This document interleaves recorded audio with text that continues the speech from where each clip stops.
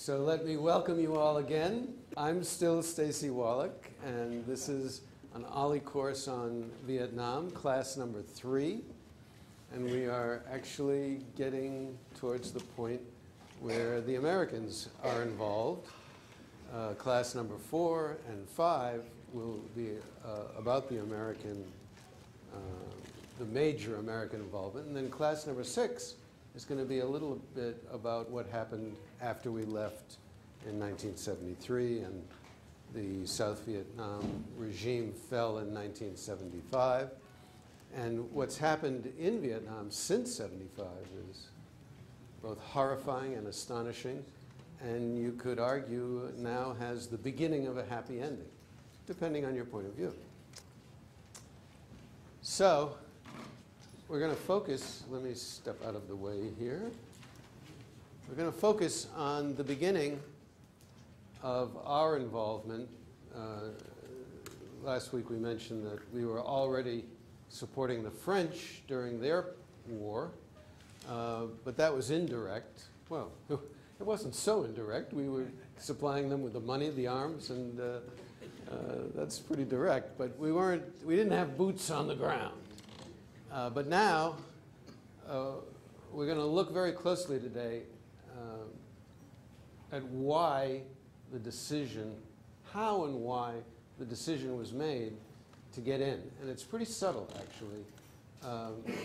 There were 1 million books written about the Vietnam War before historians really focused in on what I just said. Now let's start with a map.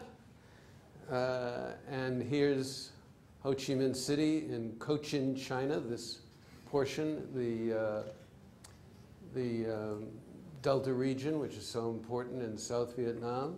Here's Da Nang and Hue, because this part, what the French called Annam, is the central portion. And then up here with Hanoi is Tonkin, the northern portion. And there, of course, is a tiny bit of China. And you can see the rest of it. And just a quick reminder, it's about 1,000 miles from top to bottom. And in those days, you know, in 1954, it took a while to get from the top to the bottom, depending on whether you flew, took the train. The French built a railroad from Hanoi to Saigon. And when it was not bombed to pieces, it was actually a pretty good railroad. Or you could fly. But walking took a while. And we're going to start with the Geneva Conference, which was pretty remarkable. The building was built by the Swiss at their expense to house the League of Nations after World War I. And clearly from the size, they expected big things from the League. We don't have to go any further in that direction. And this wonderful sculpture, which really is wonderful, was donated by the Woodrow Wilson Foundation of the United States in honor of his failed dream of having the United States lead the world in peace. Oh, a flash quiz. Why did the Geneva Conference start on 2 different dates, April 26 and May 8? It started on 2 different dates. Different calendars. Yeah, that's it. I love it. Right. The Jewish calendar, right. And why did it end on 2 different dates, July 20 and July 21? There were no Jewish holidays around that time. Well, you have to go back to a few months to the Berlin Conference in January, February, which was the big 4 foreign ministers. Now, here's another part of the flash quiz. So who is the foreign minister? Not the formal title, of course. In the United States, we call it the Secretary of State. Who is the foreign minister for the United States? Dulles. Right. How about for Great Britain?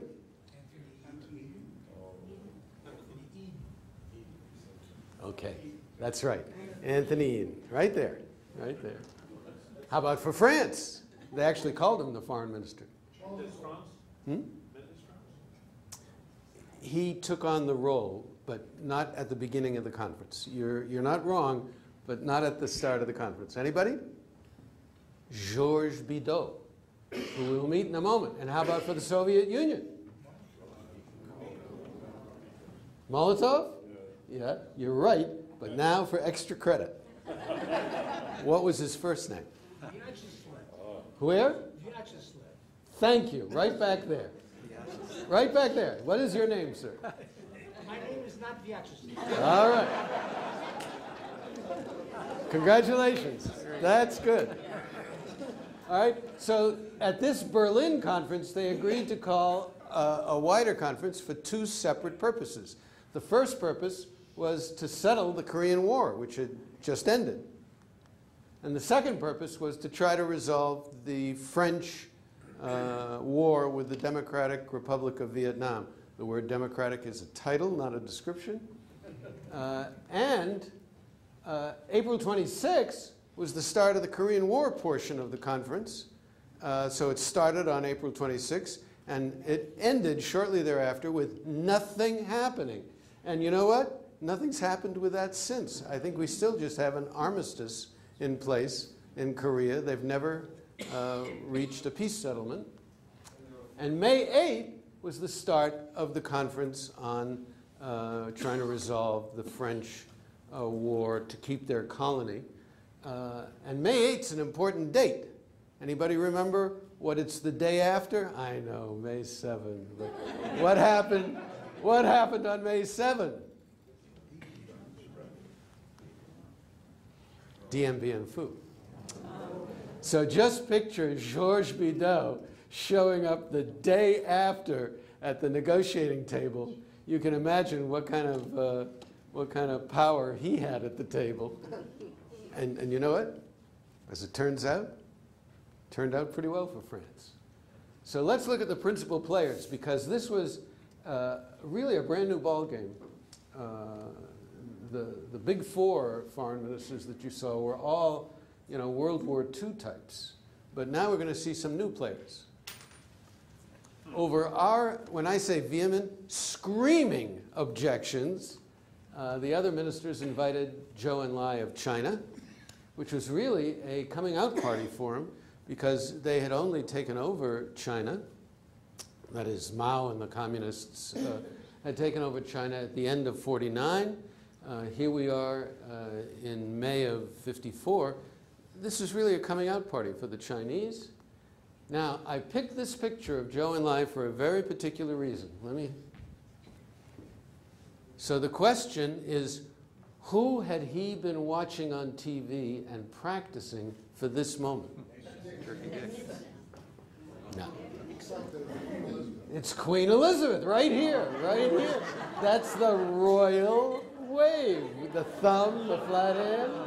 There it is, right there. You got it. Believe me, he'd been practicing. This did not, no Chinese person of that generation knew anything about that.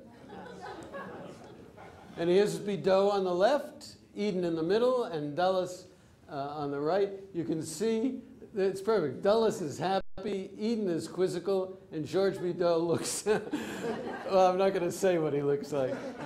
He was dealt a rough hand, rough hand.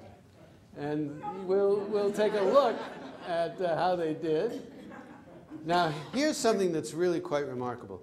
Dulles had started out as a lawyer and as a junior associate at what was then the finest law firm in the country, Sullivan & Cromwell in New York, and ended up as the senior managing partner of Sullivan & Cromwell, which was no small achievement. And he got involved in politics, and he's accepted a role as Eisenhower's chief diplomat, right? That's his job. He so loathed the communists that he didn't just say, I'm not going to talk to them. No American diplomat is going to talk to them. Now, they're going to a peace conference, right? Right? He refused to shake hands with Zhou Enlai at a diplomatic reception. Joe comes up, puts out his hand, turns on his back. Well, he was so upset at it being not just in the same room or the same building. Dulles was so upset at being in the same city He went home in a huff on May 3rd. And it was a good thing he did, because he left Walter Bedell Smith, his deputy, in charge. And that was a good thing, because Walter Bedell Smith, who was Ike's former chief of staff, was, oh, here he is on the right. He's got his notebook, right, taking notes. After leaving the Army, he was Truman's ambassador to Russia. He was CIA director and then became Assistant Secretary of State. These are big, big jobs, because he was really one of the unsung heroes of the middle of the century. He was superb at cleaning up other people's messes. Yes, sir? Who was responsible? Who were the responsible agents to invite China to the table? The other foreign ministers. And so it was a 4-1 vote? I mean, is that what happened? Yes. Yes. And who were we at that point? They could have done this without inviting us, right? We were the big kahuna, but in Vietnam, we were nobody. I only wish it had stayed that way. Another key player, of course, is from the Ho Chi Minh's Democratic Republic of Vietnam, Pham Van Dong, who became very well known to the West. And you can tell, if you look very closely, that May 8 was the first day he had ever dressed in Western clothes. Somebody else picked them out for him, and they weren't exactly sure of his size. And from the state of Vietnam, which was Emperor Bao Dai's government that the French had set up and tried to establish as the government for all of Vietnam, a very sophisticated guy, because in order to work closely with Bao Dai, you had to spend a lot of time in Paris and the Riviera. So you're looking at a very sophisticated guy. And later in the conference, he would be replaced, because Bao Dai appointed, right in the middle of the conference, appointed Ngo Dinh Diem as his new prime minister, which he would live to regret. I'm talking about Bao Dai would live to regret him. By the way, I've been trying to learn how to pronounce things like NGO. I'm going to pronounce it no, but the way you should pronounce it is take the word sing, S-I-N-G. Now drop the S and the I. Ng. That's how you're supposed to pronounce it. I can't do it. So I'm just going to say no din diem. Now, there's two ways to, the French, by the way, in the 1880s, wrote a Western alphabet for the Vietnamese language. And they didn't do a bad job, but there's two Ds. One D looks like this one, but that's incorrect for his name. There's another D where there's a bar across the vertical, the left vertical of the D. If you put a bar across it, you pronounce it Diem. And that's, in fact, his first name. And, of course, we say Mr. Diem because we don't understand that that's actually his first name. His family name is No. So this is Diem right here, son and grandson of an imperial mandarin, Catholic, anti-French and anti-communist, but he specialized in white suits. No joke, he really did. And we'll see more of that. And here's Bao Dai, the emperor, brought out of some French casino by the French. But he's legitimate. Remember all the emperors we looked at? He's the direct lineal descendant of the ones we looked at. But the French set him up and just said, oh, this is the real government. You know, everybody bowed down, but not a lot of people did. And he ruled from the French Riviera. And then in the middle of the conference, the French government decides it's time to get real, and they recognize Vietnam as a fully independent and sovereign state.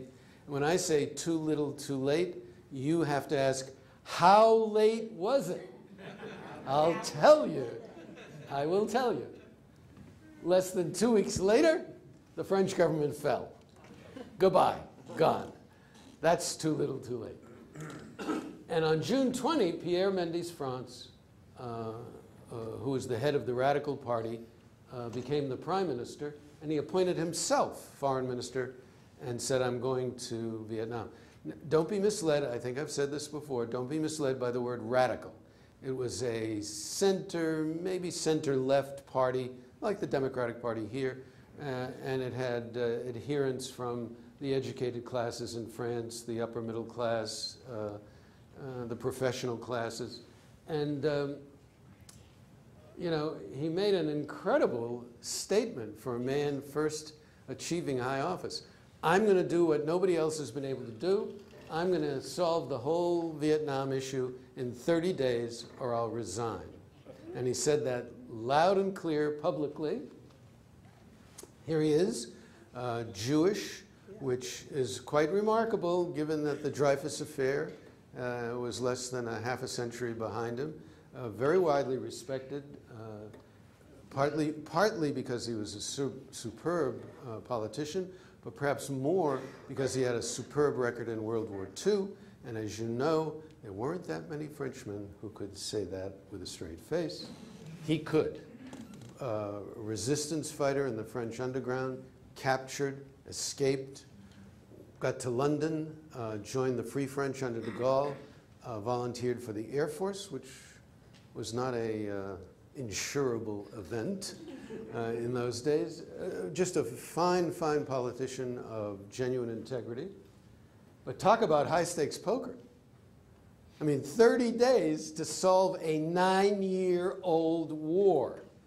Well, to show you what a superb politician he was, before he went to Geneva, he got off the plane in Bern. Am I saying that right? Bern, Yes. Switzerland, for a little behind-the-scenes meeting with the fellow that he regarded as the true power player. Not Ho Chi Minh, but Zhou Enlai.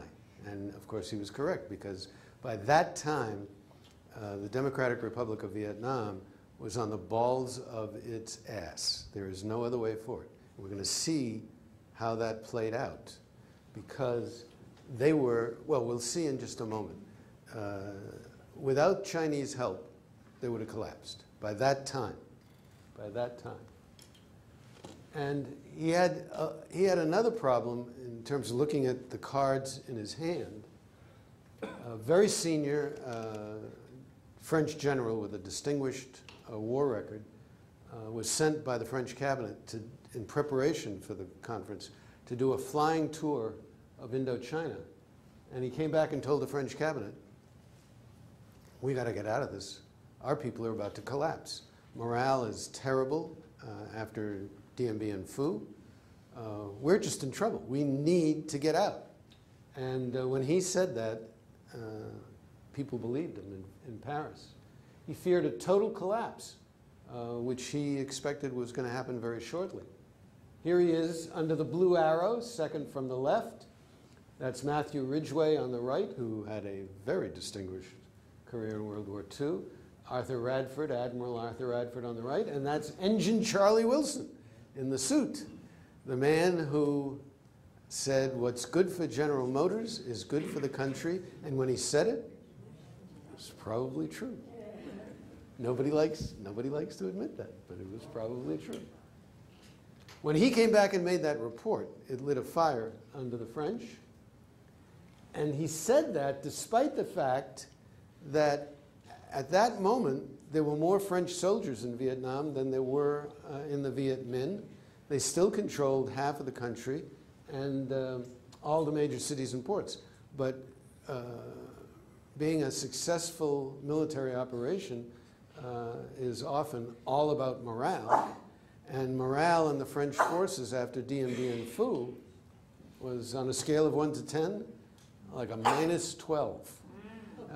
And that's what he realized when he went across. Nobody in the French military, especially the officers, thought there was any hope left, despite the fact that if you just looked at the situation on paper, you'd say, oh, the French army is in great shape. But that's not what he reported. Unknown to them, General Giap had done the same thing with the Viet Minh and had concluded that Dien Bien Phu and the effort that his people had made had so exhausted his people, and he had suffered gargantuan casualties, that his forces were about to collapse. Right? And he was very explicit. That's a quote. The present balance of forces does not favor us. He was very afraid that his own army was about to collapse. So we can say that discontinuities in perception favor success in negotiating agreements. All right? Who said that? Stacy, Wallach. Thank you very much. I said that. Right there, he knew. So here we have the Soviet foreign minister, and he's pressuring Ho, because he went to North Vietnam before he went to the conference. He's pressuring him, and this is a rough guy. This is not Anthony Eden, you know, Mr. Suave, Mr. Svelte. This is a very rough, tough guy. But I'm about to show you a picture that shows you no matter how tough you are, there's always somebody tougher. Don't be misled by the funny shape of this. You'll see why in a minute. Stalin had, and we didn't understand this. We truly did not understand it. Stalin couldn't have cared less about Southeast Asia. Just didn't care. But he had died a year before, and his successors had decided that given the balance of forces in the world, it would be smart to have some détente to allow the Soviets to rebuild their nation, which had been so badly battered during World War II. And even before the conference, Molotov was urging Ho to agree to a division of the country into North and South. He was already talking about the 16th parallel. That wasn't the final decision, but it was pretty darn close. And now I'm going to show you the picture that I love. Here's Molotov with just a friendly little pat on the shoulder, right? You can imagine what it's like to have a mass murderer put his friendly arm. But what you really have to look at it, that's not a friendly pat, my friends. Those fingers are digging into his shoulder. There is a message being sent there by good old killer Stalin. And in the meantime, what were the Chinese up to? Oh, ho, ho. There's Zhou Enlai on the left, but who's that kid on the right? That's Mao Zedong, 10 years earlier. When I first saw that picture, I didn't know who it was, right? Because we're accustomed to this kind of look, where he gained a little weight when he got out of the caves of Yan'an, the Yan'an caves, and came into Beijing and got 3 square meals a day. And they put enormous pressure, I mean enormous pressure, on the Ho Chi Minh government, the Democratic Republic of Vietnam, the DRV, and we're going to look at why. Because they had just spent 3 years experiencing what it felt like to face the American military in Korea. And they didn't like that feeling. Despite the fact that it had ended in a draw, they didn't feel like they had won.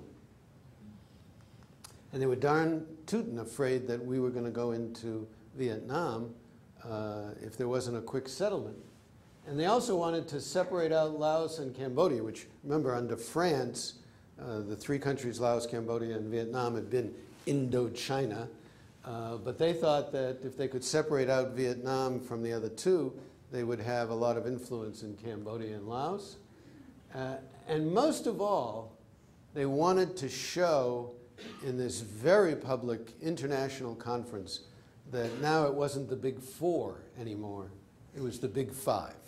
And they were very, very intent on that. That was extremely important to them because they were brand new on the world scene. This was the first big conference that they had participated in. In fact, as it turned out, you could argue that it was still the Big 4, but France was no longer in the big category. That's an argument. You could go either way with that. And how did he persuade them Well, as I said earlier, by 1954, they were the chief supplier to the DRV, and they were so critical to the DRV's economic existence and military existence that they could, by subtly threatening to withhold aid, have an enormous influence. They were training literally tens of thousands of North Vietnamese soldiers, both at the troop level and especially at the officer level. And Zhou himself was just incredibly skillful.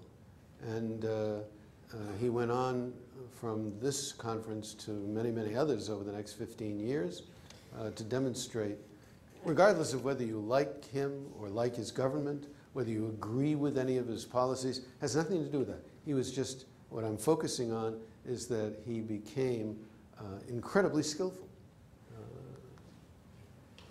And an example of the kind of pressure that the Chinese Party Central Committee sent their counterpart in Vietnam, this telegram just before the conference started.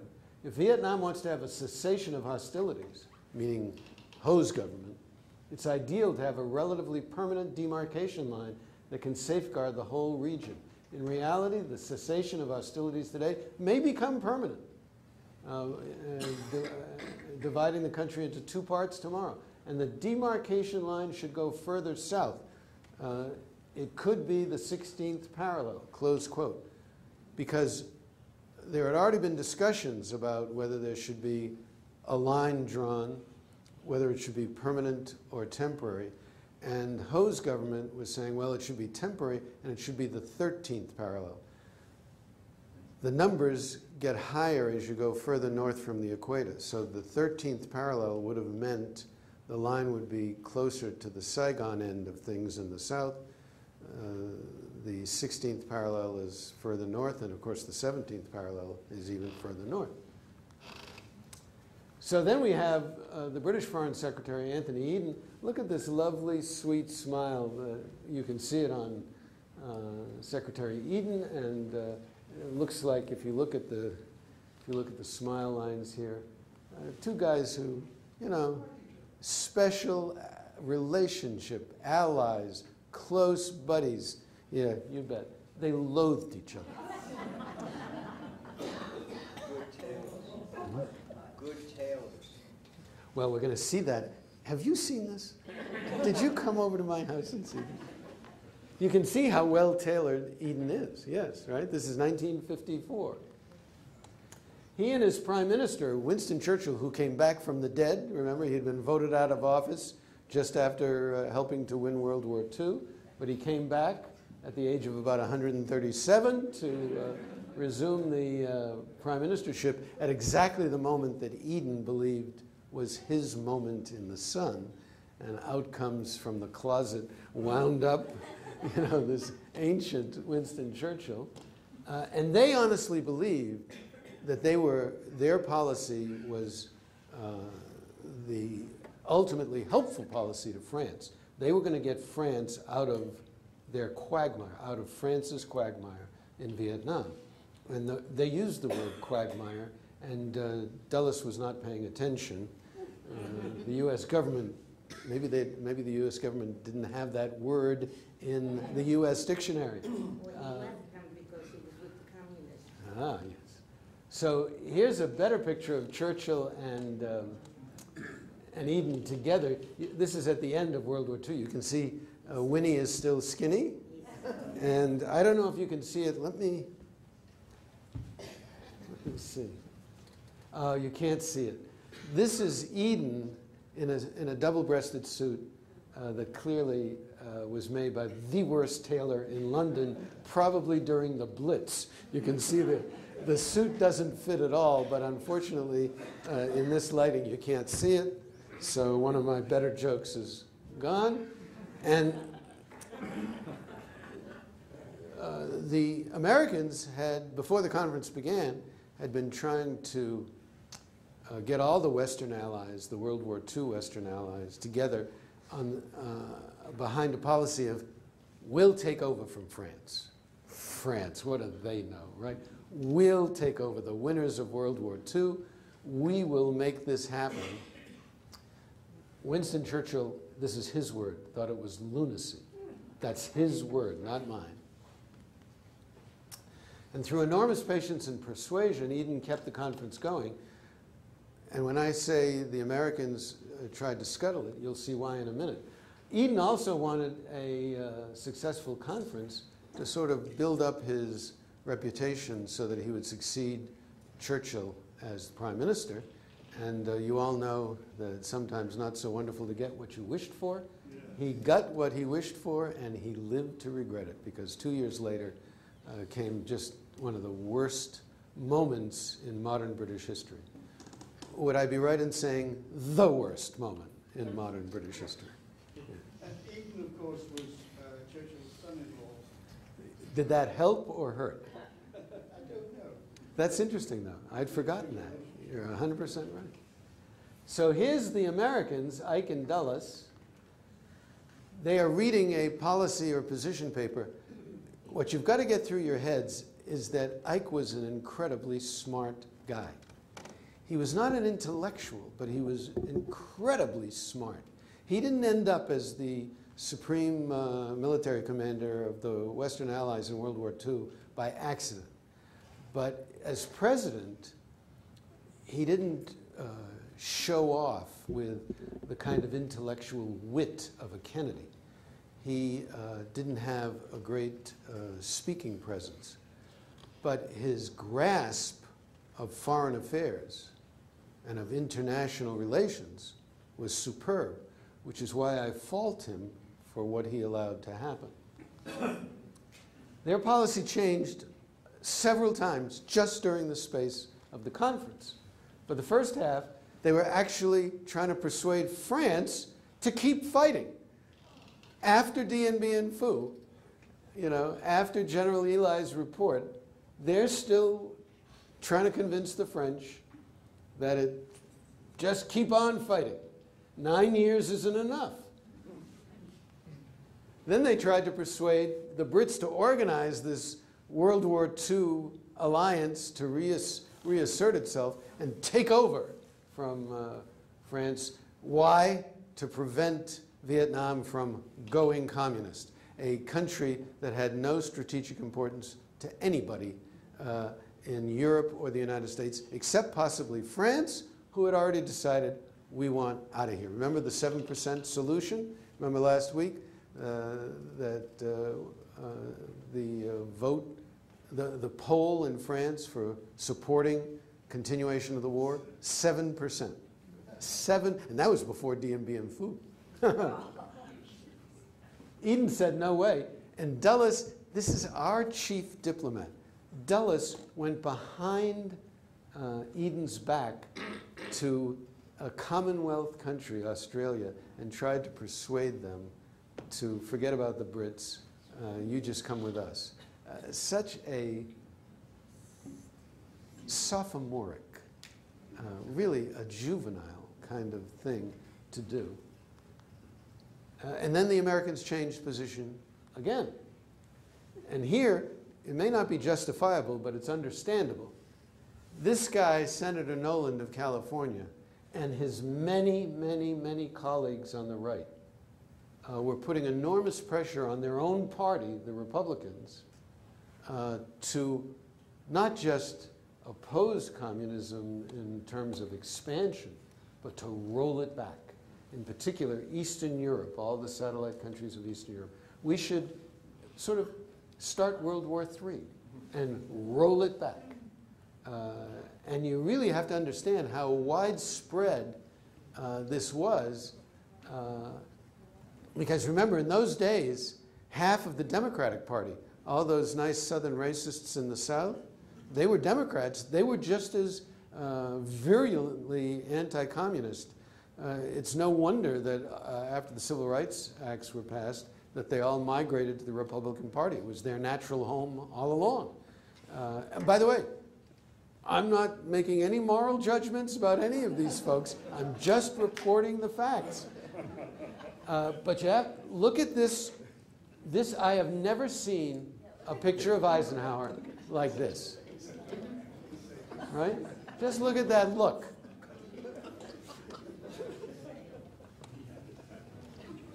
And he had to deal with a politics that make the Tea Party today look like small potatoes.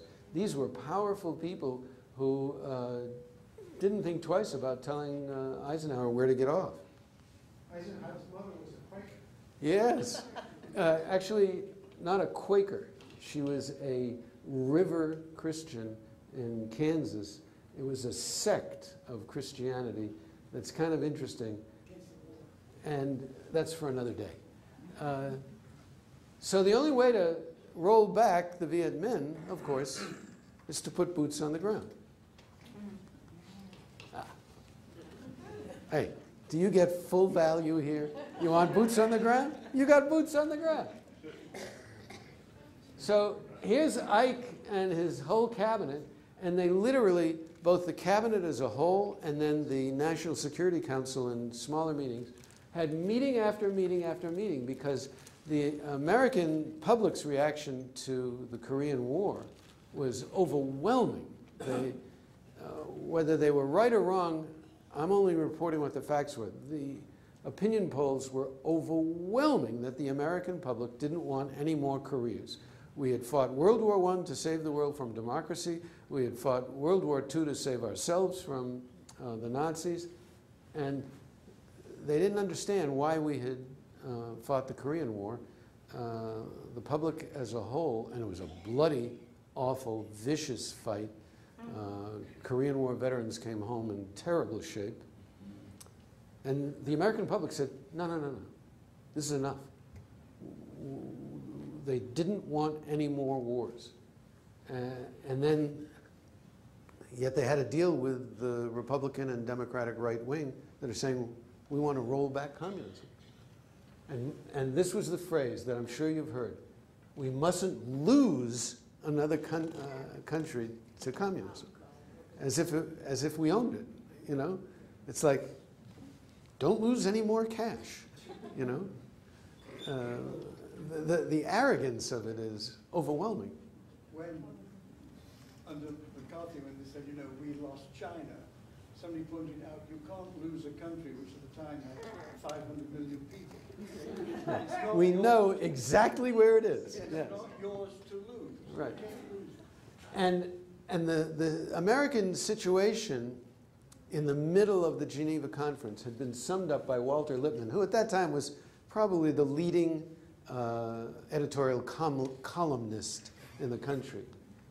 The American position at Geneva is an impossible one, so long as leading Republican senators have no terms for peace except unconditional surrender of the enemy and no terms for entering the war except as a collective action in which nobody is now willing to engage.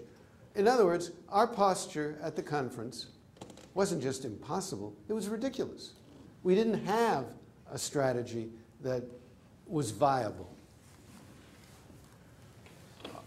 Talk about being between a rock and a hard place? Yes, that's between a rock and a hard place. Because at exactly, and I mean exactly, during the weeks of the Geneva Conference, the Army McCarthy hearings were going on, and this is the first time, one of the first times, that you're seeing something like that broadcast on television across the country. There were televisions in every hardware store on every little main street of the United States with people crowding around to see it. And do you all know? I'm sure you do. You all know who this is? Give me his name. Welch, right? And who does he represent? He represented the private. He represented the private in the Army. I can't remember his name. Actually, he represented, during this phase, the Secretary of the Army. But you're not wrong. He also represented him. And now for the $64,000 question. What was his law firm?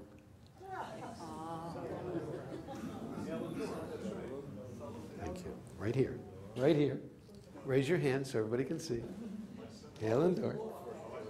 Hale and Dorr. Boston. Of course, Boston. Right? So Ike and his White House political staff were also totally, and I cannot emphasize this enough, totally focused on the November '54 congressional elections. Remember the big picture I showed you of his cabinet? There were probably only 2 or 3 people around that table who could have picked out Vietnam on the map.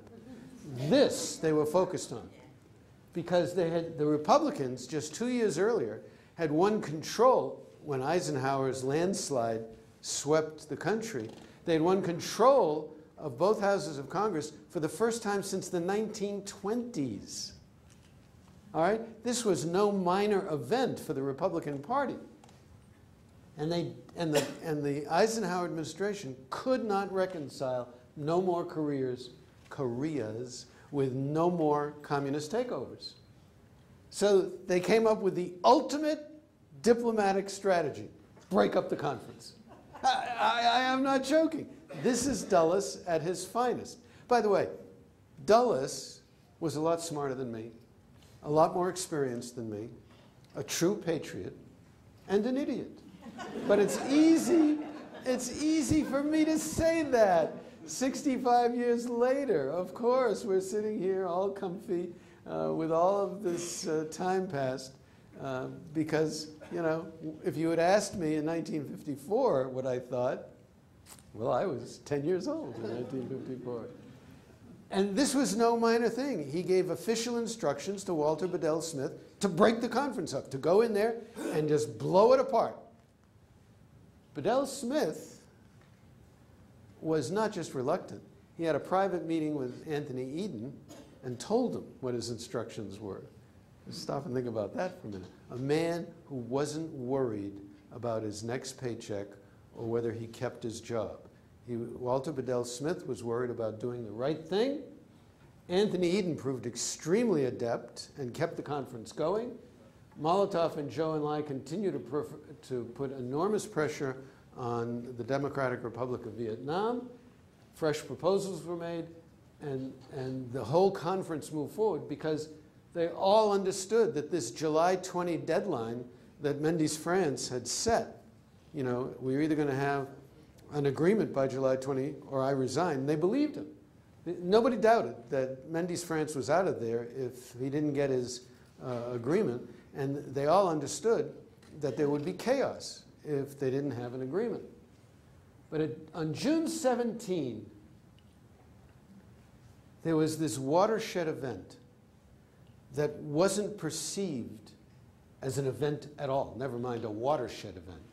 But 65 years later, when we look back, it was literally, and I'm using a metaphor that you all know, it was the nose of the camel sneaking in under the tent. It was an incredible change that was done absolutely casually. Ike and his closest advisors. Oh, see, I told you it was a watershed event. Hey, you're arguing with me, and there it is. You can't argue with the picture. It's a watershed event. Frederick Lodgeval, who is the leading historian of the Vietnam War, says, based on the kinds of State Department documents, archives that are released after 50 years, and then remember, it takes a while for people to read them, to absorb them, to make analyses, to publish books about them.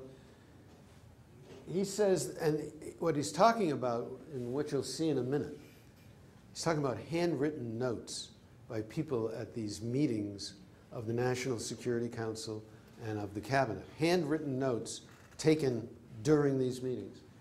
So Ike and Dulles reached agreement on that date that the United States would probably have to first let the French leave. Let the French leave. The troops are already trudging over to the ships in Haiphong, and we're going to let them leave. Permit a north-south split, which the state of Vietnam, the Bao Dai Diem regime, was absolutely opposed to.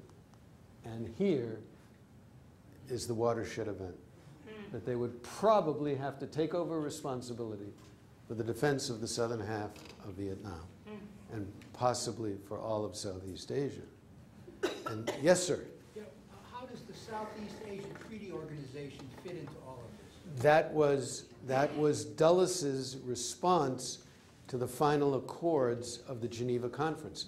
He ran around afterwards and tried to put the Southeast Asia Treaty Organization, CETO, in place as an analog in Southeast Asia to NATO in Europe. And it was partially successful for about 15 minutes. That's an unfair statement on my part. At least 20 minutes. You're exactly right. But this is really amazing. It took sometime in 2004, 5, 6, 7 for these handwritten notes to be declassified and released. Stacy, at this time was the domino theory. You've seen this. I can't believe it. I can't. Will you please come up here and do this lecture for me? Come on, come on. The die was cast. And if you don't believe me,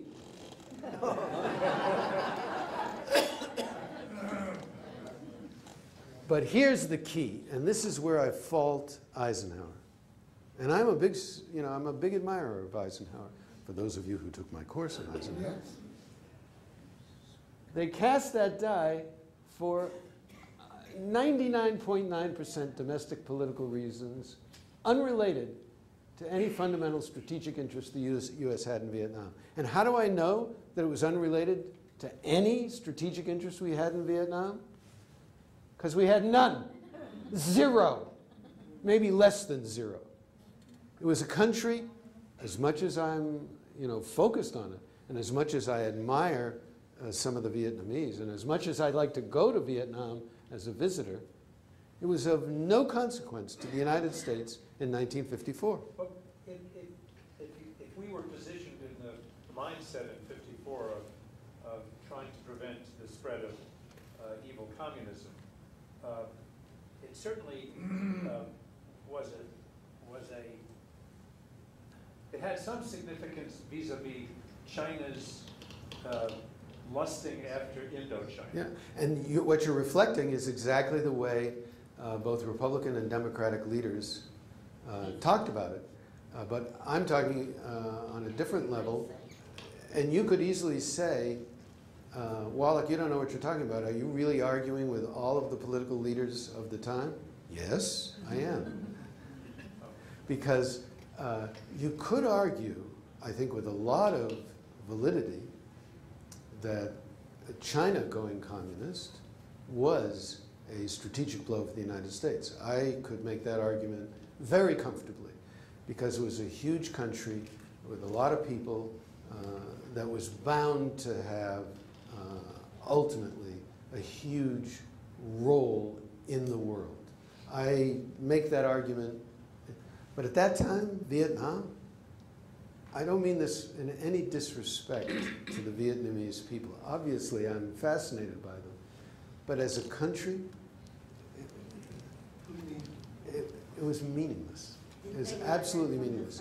Very backward people, very non-existent economy. To say a third world country, it was a 12th world country. It didn't matter, and particularly to the things that we were interested in. But you, just now, correctly and perfectly summarized the view of every American political leader of that generation. And you're too young for that. You must have been about 6 years old at the time. Checks in the mail. They couldn't resist pressure from their own right wing. But here's where I fault Eisenhower. He thought that he could not resist the pressure. Eisenhower, remember, had not been involved in politics prior to 1952. And I mean February of 1952 when he was approached about running for the presidency. Up until that time, he had been in the military. He had never voted. He was approached by both the Democrats and the Republicans. They both thought it was equally plausible that he could be their standard bearer in '52. He had no understanding of how popular he was in the country, how he had enormous respect that could translate into political power. He would meet guys like Senator Nolan from California, and he would think he had to pay attention. he could have swept them aside, but he didn't realize his own political power. And the worst was when, in the '52 presidential campaign, McCarthy was attacking Eisenhower's mentor, General Marshall, as a communist puppy. And he went, Eisenhower went on a campaign trip to Wisconsin, and in his notes for his speech, he was going to lash out at anybody who attacked Marshall because he knew in his heart and in his head that Marshall was one of the great Americans of the 20th century. And his political advisors talked him out of it. And it was a terrible moral failing on Eisenhower's part. We've got to keep going. They were not motivated when they put their nose under the tent. They were not motivated by anything to do with Vietnam. They were motivated by avoiding the stigma of losing another country to the communists. Stacy, I thought at that time that after Dien Bien Phu fell, that Ike asked his military advisors, should we go in and replace the French? And Matthew Ridgway said, well, it's going to cost us 50,000 men, $10 billion a year, and eventually we'll have to go home. And he said, thanks, we won't go home. That's exactly right. Last week, we talked about the fact that Ike and his advisors actually discussed, and again, we now have the notes of their meetings, lending the French, before Dien Bien Phu, nuclear bombs. Nuclear bombs. And there was one meeting at which, according to the notes of everybody there, the only person in the room opposed to it was Ike. But you're 100% correct. Ridgway not only was opposed to it, he was, I hope I pronounced this correctly, prescient. Am I saying it right? Prescient. And amazingly enough, despite the fact that over the years since they've gotten a lot of bad press, the CIA was remarkably prescient for the next 20 years in their analysis.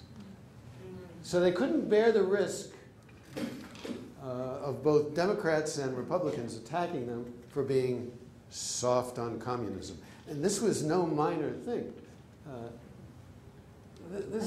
These are comic books on the left, comic books. This is all over the country. And although it's out of sync in time, this wanted for treason, which obviously was, well, I'll tell you when it was. It was circulated on the streets of Dallas in November 1963. The right wing, the anti-communist, I won't even call them right wing because I don't think that communicates it accurately. The anti-communist cult in this country from 45 to 65 or 70 was a very powerful movement, and it still has a lot of adherents. There are people out in the country today who, now that they can no longer deny that the Soviet Union doesn't exist, are searching around for another substitute to regard as an existential threat. I mean, we're all sitting here in the Berkshires on a lovely fall day, and I'm guessing that most of the people in this room don't feel under an immediate threat of being wiped out. But there are people between the Alleghenies, Appalachians in the east, and the Rockies in the west who do feel that. And don't be misled by my tone of voice. Those people include a lot of educated people who would sit here and think that I am nuts, that I don't get it, that whether it's ISIS or the communists, we are under, we could be wiped out tomorrow. And this is when the domino theory came to the fore. The claim that if one country in a region went communist, the rest of them would too. Oh, see, you can't argue with me. There it is. There it is. And Eisenhower, of all people, on April 7, just a month before the conference began, Said you have a row of dominoes set up and you knock over the first one, and what will happen to the last one is the certainty that it will go over very quickly. The loss of Indochina will cause the fall of Southeast Asia like a set of dominoes. What's particularly upsetting about it is that Eisenhower didn't believe that. He said it, but in his private notes, he knew that it wasn't so. And neither then nor for the next 20 years. Nobody at the most senior levels of the government who had direct access to CIA reports and to the military intelligence believed the domino theory. And there was a very simple reason why they didn't believe it. Because it wasn't true. You could say, well, wait a minute. After Vietnam turned communist, Laos went communist. Remember I said Vietnam in 1954 was a 12th world country? Laos wasn't a country. It was a space on the map. It had no significance at all. But here's the thing. It went communist before Vietnam did. So which domino went which way? You would have a lot of trouble going around the world between 54 and 74 trying to find a domino that actually made a whole region go under it. But they parroted it. Everybody in this room has heard of the domino theory. I believed it. That's what I was taught in school, the dominoes. You let one country go, boom, the whole region goes. So, what did the Geneva Conference accomplish? By the way, there it is. You can see, this is so funny actually. You think any kind of negotiation could occur when people are sitting 50 yards apart? They might as well have been sitting on the sidelines of a football field. But of course, none of the diplomacy happens during these formal meetings. It's all done behind the scenes. That's why when Dulles, at a private reception, refused to shake Zhou Enlai's hand, he was saying, I am not a diplomat. I am an ass. And he went home. So, now we're going to discover why the conference ended on 2 dates. It actually ended on July 21. But they know, wait a minute. We got to protect Pierre, our good friend Pierre. So they backdated everything to July 20. Hey, that's the kind of practical skill that a real diplomat has. And unfortunately, by any standard, the Accords were a very slapdash job because they really weren't in place until the last few days when people felt that deadline coming up, which, by the way, in my experience of 40 years of business negotiation is pretty much how a lot of negotiations get done. So what did they accomplish? Number one, an immediate ceasefire. With ceasefires for each of the 3 countries of Indochina. Now that's serious. That's a major, major step. And it was put in place immediately. Who was fighting who in Laos and Cambodia? Same people, the French and the Democratic Republic, the Viet Minh. It was, the bulk of the shooting was in Vietnam, but it was happening all across Indochina. A provisional military demarcation line running across the 17th parallel, which is just about the middle of Vietnam. And that was significant, as you'll see in a minute. A 3-mile wide demilitarized zone, the famous DMZ, which is 6 miles, since it's 3 miles on each side. French forces to regroup south, Viet Minh forces to the north, with French troops to depart unmolested. That's a major deal, and that's in fact what happened. They were out, and it took them about a year and a half, and they were out. Now, neither side to join a military alliance or seek military reinforcement. All right, that's, well, we'll take a look at that. Establishment of an international control commission, Canada, Poland, and India to monitor the ceasefire. And then in the small print, and all decisions of the ICC have to be unanimous. So the ICC will be totally ineffective from day one, because if you look, as of 1954, you've got a Soviet satellite country, you've got an American ally, and neutral India.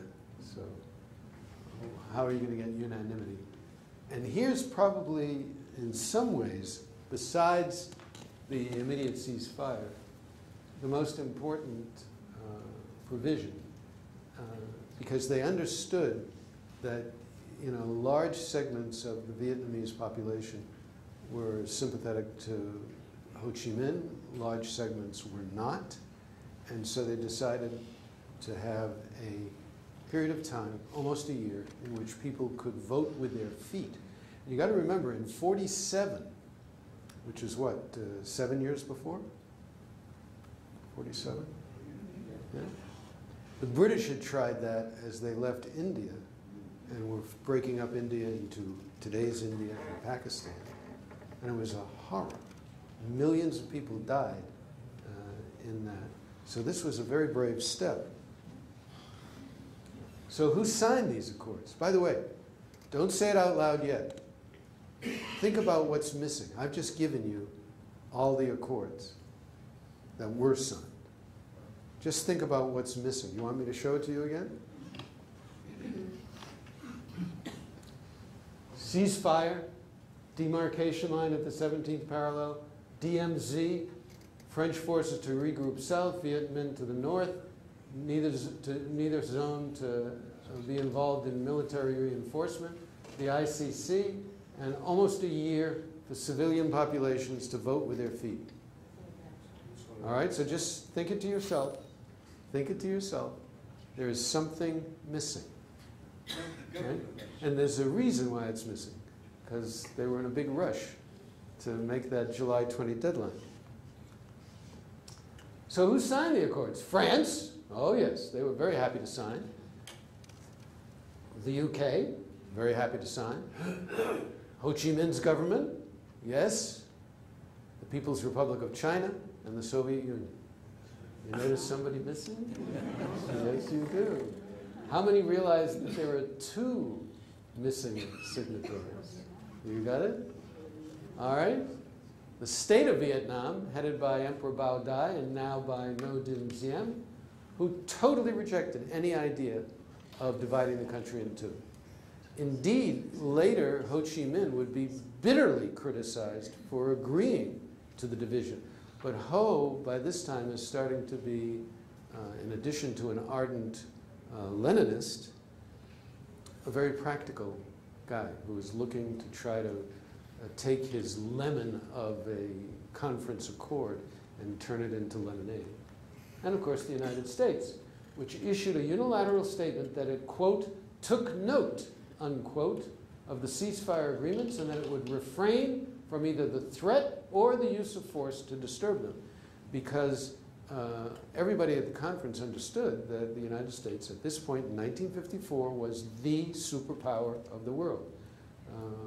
We could easily send air and ground forces into Vietnam if we so chose. In addition, the British delegation issued an unsigned final declaration, unsigned by anybody, issued just by the British, who put out a press release saying that this was, they felt comfortable doing this because it expressed the consensus of the participants, which was complete baloney. It provided for a general election to be held no later than July of '56. You all knew that that's what was missing? Yes, of course you did. You knew that. Under the supervision of the newly created ICC, to recreate a unified Vietnamese state. An unsigned declaration. But no specifics as to how this was to be done. Remember I used the word slapdash? The reason was they had this deadline and they couldn't figure it out. They couldn't reach agreement about how it should be done. And by the way, that was no easy task. That was no easy task, but they had this deadline. So the only conference participant who actually agreed to hold elections in Vietnam was Tony Eden. It was his agreement. He wrote it. He did. He wrote it himself, issued it himself, and declared that this was the consensus view, which is just enormously funny and tragic at one and the same time. So this final declaration also stated that the conference recognizes, the conference, not Tony Eden, the conference recognizes that the essential purpose of the agreement is to settle military questions, and the demarcation line is provisional and should not in any way be interpreted as constituting a political or territorial boundary. And both the government of Ho Chi Minh and the government of Bao Dai would agree with that. They were both, well, you got to remember one thing. This is so important if you lived through, as an adult, the 60s and 70s. Vietnam has a 2,000-year plus history as one country. It was divided for 20 years. It was divided for 20 years. And it was never intended, as you can see, because in this, Eden was correct. The participants, the Vietnamese themselves, never thought of the demarcation line as anything but a temporary expedient to get the French out of there. Right? And we grew up in the 60s thinking that there's some holy writ that divides the country in two. And a lot of us probably thought it was always that way. And of course, that's baloney. I'm the guilty party. I should have known better. So Pierre Mendès France goes back to Paris in triumph. He's getting the French out of there. And here they are. There's a better picture, which doesn't have a high enough resolution, in which you see the French soldiers getting on, going up a gangplank onto a ship. They're grinning from ear to ear. Hey, Mom, I survived. I'm coming home. Yes. And remember, 9 years of war. 9 years of war. So Ho Chi Minh and his government were hugely disappointed. And Ho, as I said, was immediately attacked when he went back to his Politburo and said, this is what we're doing. It was a very harsh result after 9 years of war and winning at Dien Bien Phu. 50 years later, flash forward, you got that? 50 years later, a senior Vietnamese government official had this to say.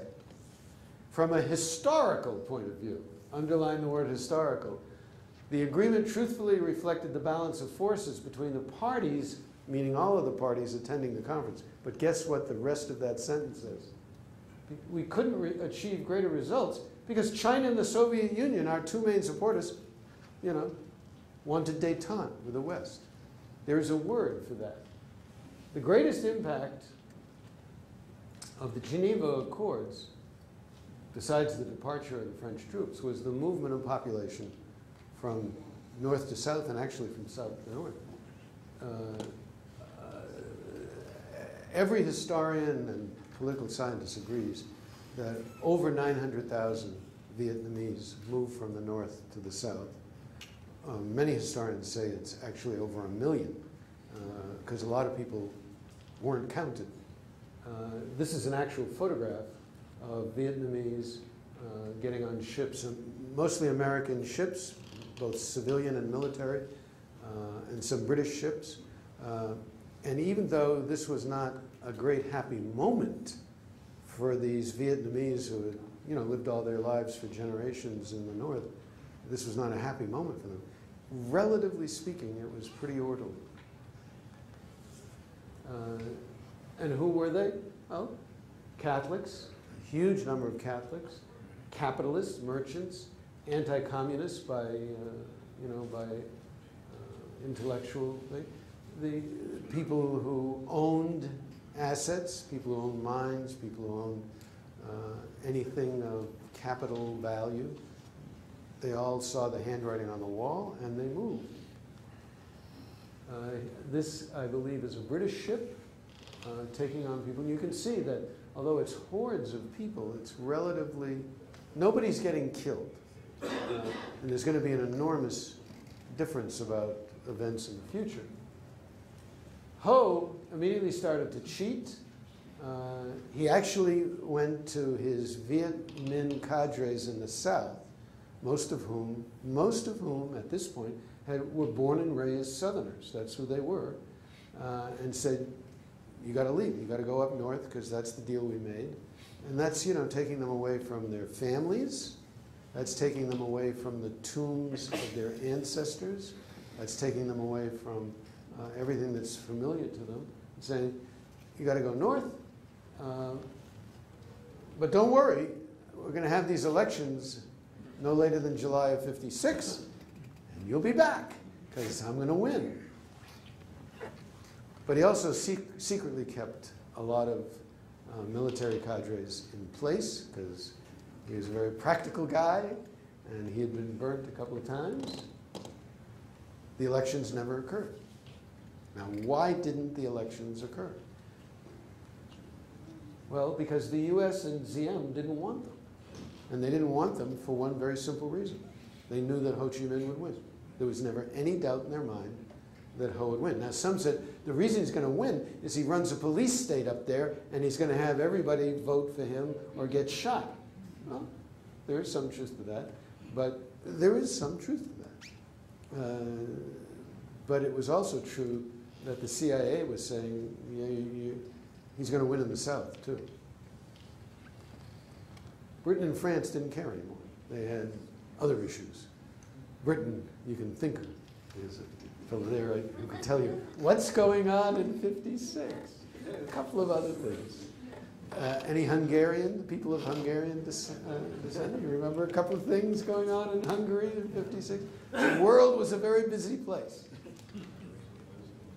The Soviet Union and China were also very, very busy, but they did complain. Nobody paid attention, but they did complain. And the ICC was useless. There's a gentleman who's a little under the weather, so he couldn't be here, who had some personal experience with the ICC, and he could tell you how useless they were. So what did Ho and his DRV get?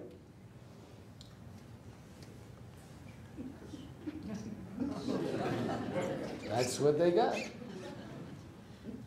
And the history of Southeast Asia is very different because those elections weren't held. Yes, sir? What was China issues in 1956? They were, first of all, they were enormously focused on building up their economy. Second of all, this was the start, the very bare beginnings of what by '58 would be the Great Leap Forward, which was the great disaster. I mean, just an ultimate disaster.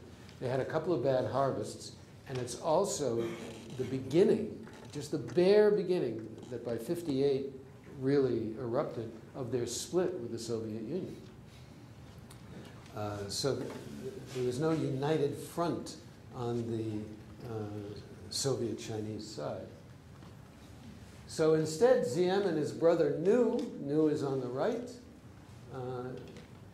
Ziem is on the left. They ousted Bao Dai and held, in order to legitimize their palace coup, they decided to hold a referendum in South Vietnam. And there was a real election besides the referendum in which Bao Dai ran against Ziem for the presidency. Tell me what kind of election that was. Yes, sir.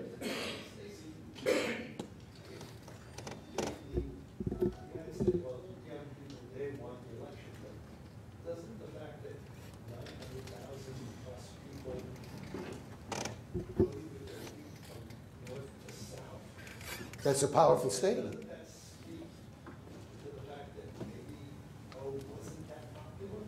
He wasn't that popular with the kind of people who voted with their feet, but we'll talk about that in a little bit. There's no question that there were a lot of people in Vietnam who, please forgive me. I got to keep going here so we get through this. This was bizarre beyond belief. There has never been, ever in the history of the world, an honest election where one guy gets 98%. But it was worse. In Saigon, he got 600,000 votes in a city that had only 400,000 voters.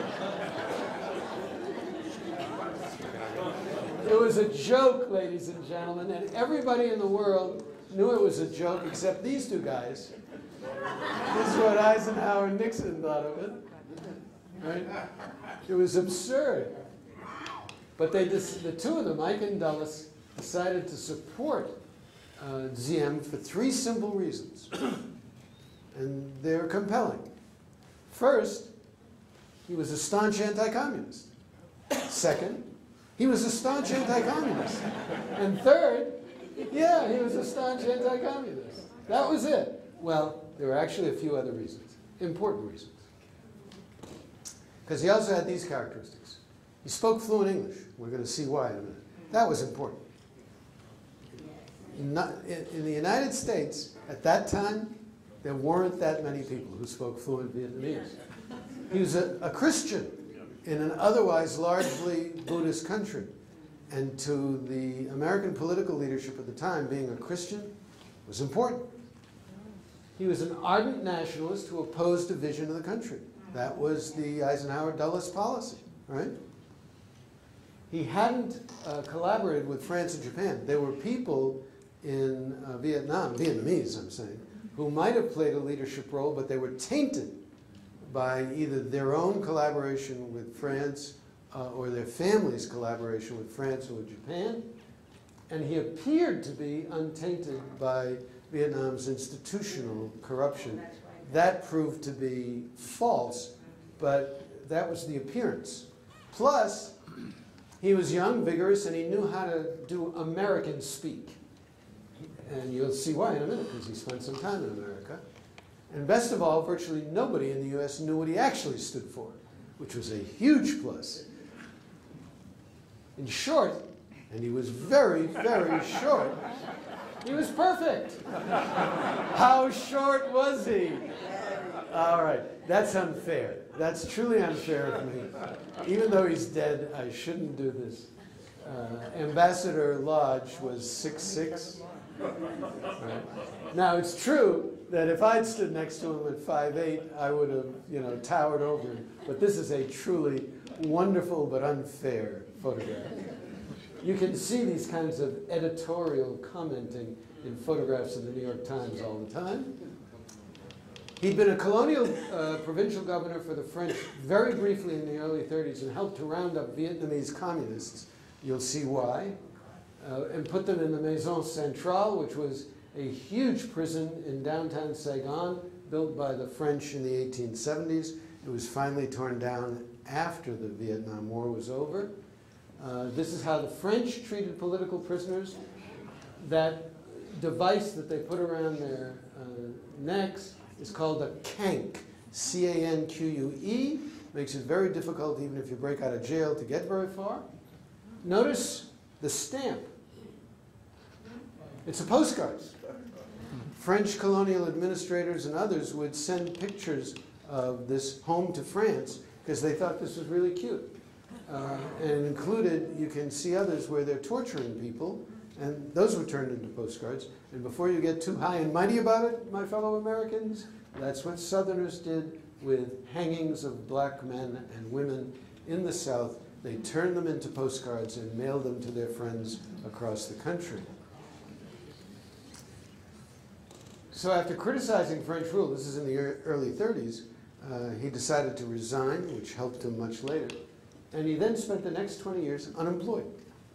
He lived at home with Mom and his brothers and sisters, meditating and having a good time, and politicking. I give him credit for this.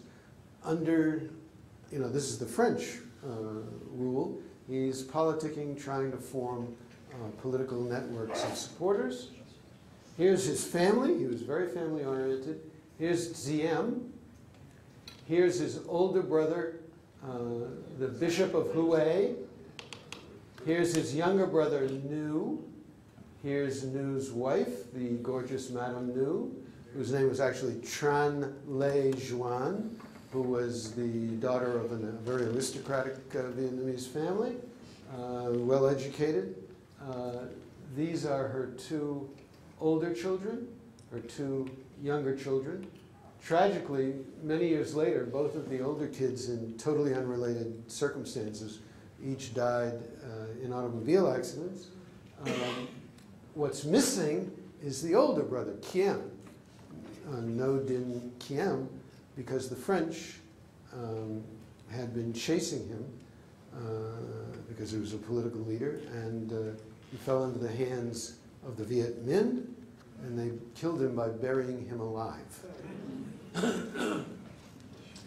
In the late 40s, the French focused on his underground political activities, and the Viet Minh did the same, and they both put a price on his head, which goes to show you what it's like to do politicking outside the United States. And on his way to a meeting, he was kidnapped and brought face to face in front of Ho Chi Minh. And we know from North Vietnamese archives, he called Ho a mass murderer to his face, which was the truth. He was a mass murderer. And inexplicably, Ho let him go.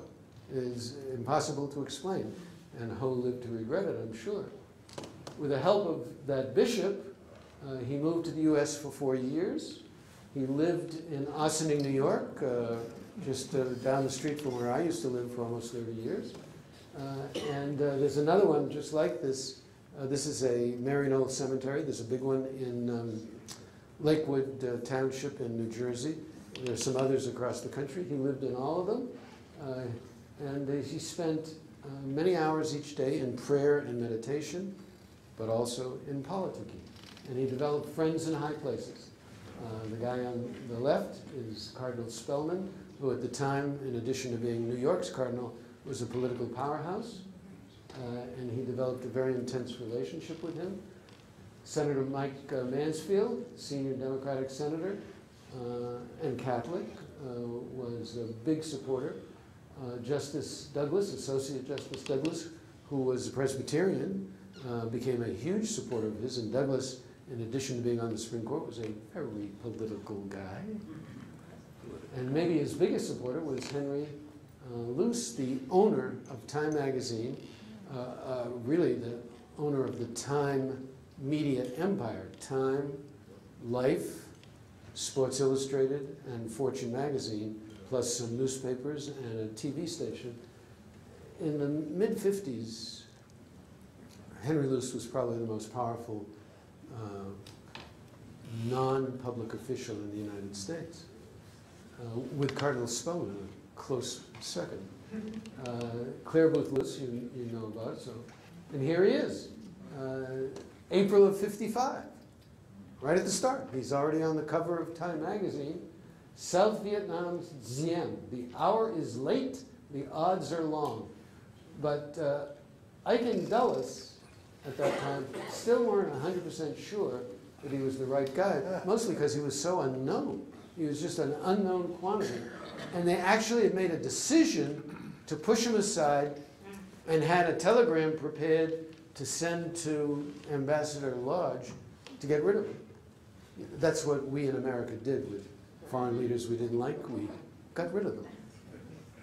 Don't assume any criticism on my part. I'm just reporting the facts. This is an actual live-action photograph. Saigon and Cholan, which originally was a separate town right next door, but when Saigon expanded, Cholan became a neighborhood of Saigon. They actually were controlled by a criminal gang, a mafia. And it was called the Binh Duan. And he took his tiny little army and he blew them away. First he pushed them out of Saigon into Cholan. He pushed them out of Cholan into the swamps to the west of Saigon. And you're actually seeing his little army who have identified themselves by their little handkerchiefs. But they did a good job. They knocked them out. The French had given up trying to control the Binh Duan. The French said to the Binh Duan, in exchange for not killing French people, why don't you become the police force of Saigon? Okay, that's a deal. And one of the reasons that they're here is this is a gambling and opium den here. And then Diem destroyed the army of the Hoa Hao. Hoa Hao. Say that fast 62 times, and I'll give you a kiss. It's a shame. I wish I could talk to you more about them, They were fascinating. They were started by this guy, So, in about 1940.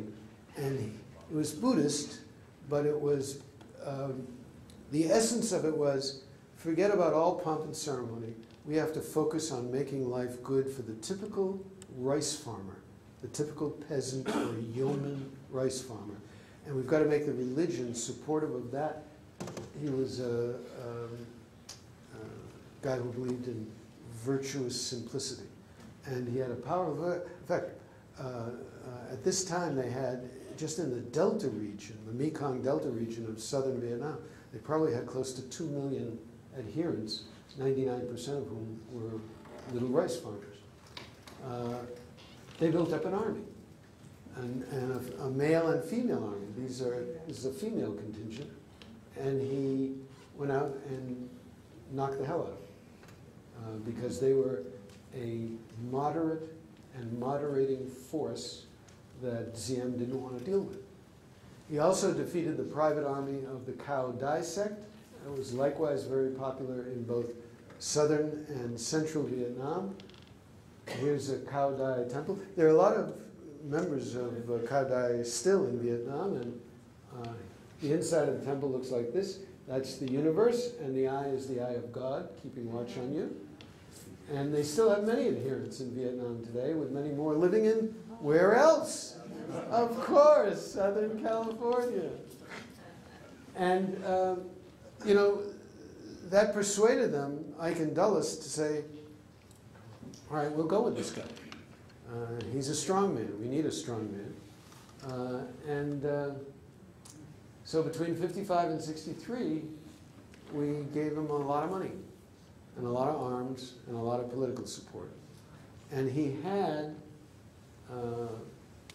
you know, 8.5, you can call it 9 years of American support to put things together in South Vietnam. He didn't. And we're going to take a quick look at why. First of all, the American left in the 60s said, he's just a puppet, which is what Ho Chi Minh's government said. He's just a puppet. Actually, he was supposed to be a puppet. And he'd probably still be alive today if he'd acted like a puppet, but he didn't. Despite the fact that he was a little pisher, totally dependent on the United States, he didn't pay any attention to us. Constantly either just rejected our advice or said, oh, yeah, yeah, yeah, and did what he wanted.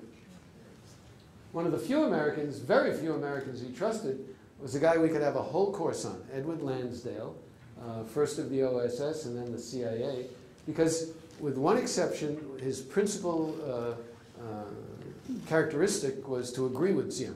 Whatever you say, Diem, that's the right, oh, that's a man I can rely on. But he also, because he was a skilled guerrilla fighter, he made his reputation in the Philippines, helped Diem destroy the Cao Dai and Hoa Hao. Here he is. He's really a legend. Why do I say a legend? Because he created his own legend. First, he did some remarkable things. Then he made sure that the guys who wrote the book made it big. He's a very, very super guy. But Diem and Nhu also had some very unfortunate drawbacks, really unfortunate, that didn't come out right away. Their father had been a senior imperial mandarin and a landlord. They weren't super wealthy. They were upper middle class. They were comfortable. But they identified with the landlord class, not with the tillers of the soil. And it was a deep identification. And everybody in Vietnam knew that after a while. And the Buddhist priests of their father and grandfather's era during a rebellion against the French had killed 100 members of his extended family by burying them alive. The lucky ones had their heads cut off. And it was a bunch of Buddhist priests. So Diem and his brother Nhu hated the Buddhists. Well, they're 85% of the population. You know, that's a little bit of a drawback. In the late 40s, they murdered his older brother for no apparent reason. So he had developed such a hatred of communists that he could never sit down and negotiate with them. That's another drawback. And they had despite the fact that Ziem especially could mouth the right phrases, they really had no understanding of democracy. They didn't understand what the process was. They preached reform but rarely carried through. And he never trusted his own military officers. This is at least as rational, because several of them several times tried to overthrow him. So he based, and this is just a killer, he based most of his postings and promotions on who was Catholic and who had proven their loyalty to him. And here you see it live action, folks. Those are 2 American Skyhawks loaded with American bombs being flown by 2 American trained Vietnamese Air Force pilots, Mr. Q and Mr. Kwok. You are seeing it live. They are coming in over the Saigon River and seconds later bombing Diem Presidential Palace, and they hit it. One of the bombs landed almost literally in Diem's lap. He's sitting in a chair. The bomb lands here and didn't explode. But you can see a bunch of others did explode. It's on fire. And the wonder is, here's this, you know, and the palace guard, which you're seeing here is the palace guard. And this wonderful soldier, it's so unclear which way he's directing him. Is he part of the palace guard saying, right over here, protect Diem? Or is he saying, go away? It's hard to know. It's hard to know. But that's for real. That is for real. And you want to know something amazing? The 2 pilots survived. One of them ended up many years later in the United States, and one ended up becoming an ace pilot for the Vietnamese and getting shot down by the North Vietnamese later in the war. And he had a basic problem. If you disagreed with him on any particular subject, he thought you were a political dissenter. And if you were a political dissenter, you're guilty of treason. That equation, disagreement equals political dissent equals treason. That's a problem for a man trying to create the democratic basis for fighting the Viet Minh. So his key failings by 61, you have enormous concentration of land holdings in the hands of a very few rich people. In the Mekong Delta, less than 1% of landowners owned over 40% of the land. And the Americans came in and pressured him every year he was in power, trying to say, you'll never survive if you don't redistribute the land. And he kept promising. The Catholic Church also owned an enormous amount of land, and he favored them. And he just never carried through. He finally sold some land, you know, got some of his landlord cronies to sell some of their land, but it was not an effective land reform. Less than 15% of the available arable land was actually redistributed. And in the meantime, Viet Minh cadres are visiting village after village at night and say, oh, yeah, everybody gets 2 acres. Here's a deed, and don't worry if they show up during the day and tell you that's not, because we'll show up and we'll enforce these deeds. And here are the enforcers. Yeah, it doesn't look like much, but it was more than enough to deal with Diem's army patrols. And so there you have the 2 competing forces. And I'm not saying that the Diem government was better or worse than the Viet Minh. I'm just saying when it came to land reform, here's some more guys coming. They come at night, redistribute the land. Then, you know, his favoritism towards Catholics and the church started to turn the Buddhists, particularly the priests, into a political force against him on a massive scale. Those first few demonstrations turned into gargantuan demonstrations. And then, of course, the ultimate public relations device that turned the world against Diem. And he reacted by just getting ever more ingrown. By 1963, many of the key government posts were held by members of his family, and Tran Le Juan, his sister-in-law, who became, since he was celibate, became the First Lady of Vietnam. There was no such title, but she became the official hostess of the government, and she became a power in her own right because she was sort of a Sarah Palin type, but with an enormous temper and a huge voice and enormous self-confidence. She'd go around the presidential palace berating anybody who disagreed with her. You're a cabinet minister? This is the way I think it should be done? You're not doing it that way? Out you go. So despite his attractive qualities and massive amounts of U.S. aid, who had Diem alienated? Rice farmers, Buddhists, professionals, intellectuals, and students, non-Catholic army officers, and the U.S. military and AID staff. So the question is, who's left? Right? Well, that's kind of interesting. His huge family and everybody dependent on his family, Catholics. He maintained enormous support among Catholics, and they were about 10% of the country, and most of them had moved south by that time. The secret police, which knew, organized, and ran very, very efficiently. Landlords, factory owners, mine owners, their employees, suppliers, services, the whole capitalist or crony capitalist, whatever you want to say, the whole capitalist element of South Vietnam society. Merchants, financiers, brokers, distributors making money off the U.S. AID programs, and anti-communists, lots and lots of anti-communists. So there were plenty of people who supported Diem, but then there were three true game changers that occurred in 1960, and now we'll wrap up. Ho Chi Minh, in 1960, retired. I didn't know that. He had been the General Secretary of the Communist Party, and he retired and became the Chairman Emeritus of the North Vietnamese government. A Southerner, a South Vietnamese, Le Duan, succeeded him as General Secretary and began a campaign to push him and Giap aside. So all during the 60s and early 70s, when we thought it was Ho Chi Minh, it was Le Duan. I didn't know that. The government did, but they didn't tell us. And the Politburo in 1960, the DRV Politburo decided that they had to begin a forcible military campaign to recapture the South.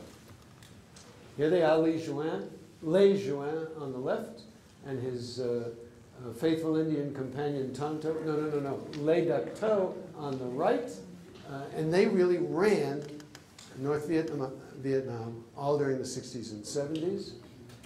And then what should have been a game changer, but wasn't, was the youngest man in American history became the President of the United States. Excuse me. There he is, sorry. That's him at his first press conference. He was the youngest man to become president. And we're going to talk next time about him and Johnson. Thank you.